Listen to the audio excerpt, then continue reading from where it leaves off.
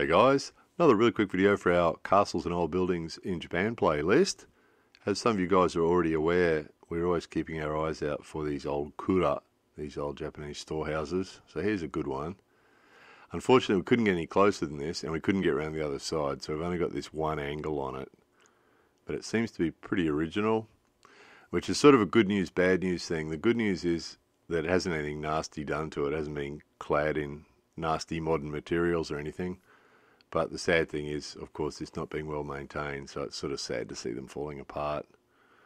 But keeping in mind, those walls are at least a foot thick, with the wood on the outside and then the mud and the bamboo framing and everything else.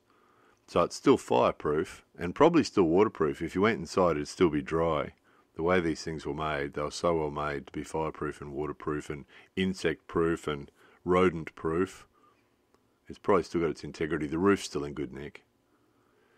Anyway, there it was. More videos coming soon.